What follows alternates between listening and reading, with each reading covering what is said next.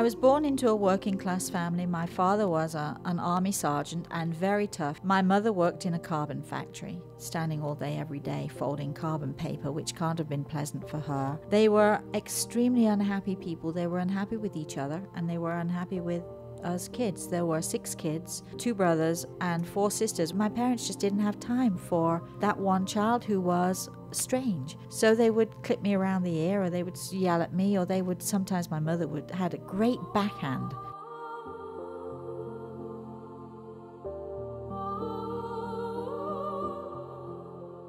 My mother's mother, my Grandma Eliza, was a crazy person. Everyone knew Grandma Eliza was crazy. She was a voluntary patient in the local psychiatric hospital in the city of Leicester where I was born. Grandma Eliza heard voices, and she behaved strangely. She died when I was 6 weeks old, and as I was growing up, my mother saw in me the same traits that she'd seen in her own mother. She had presumed that her mother was crazy and an attention seeker, and so I was labeled the same.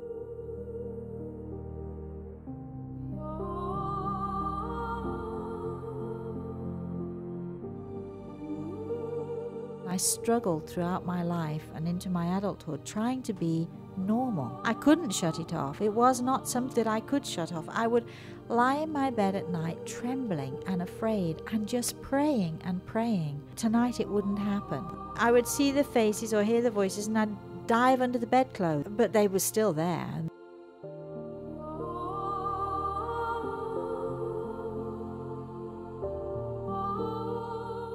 I was in my early 30s, and by now my husband had gone. I was on my own. My daughter was 10 years old, and the voices started coming stronger. You would call them visions, but I would say they were experiences, people you might call ghosts, but people who were to me just people.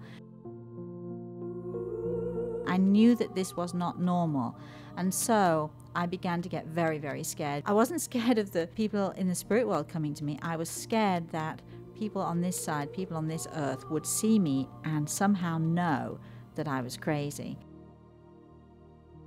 I was scared that my mother's prophecy would come true. I would be taken away in a straitjacket, but now my bigger fear was that they would take my child away from me.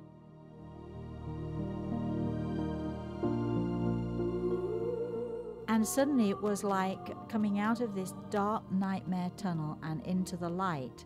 And I just realized that this was real, that this was in fact a gift, and I began working with it. People who we love, who have gone, are around us all the time when they need to be. Not every moment of every day, but whenever we need them, when they want to share a birthday with us or an anniversary, or we need guidance, they're there for us, and they want us to know it.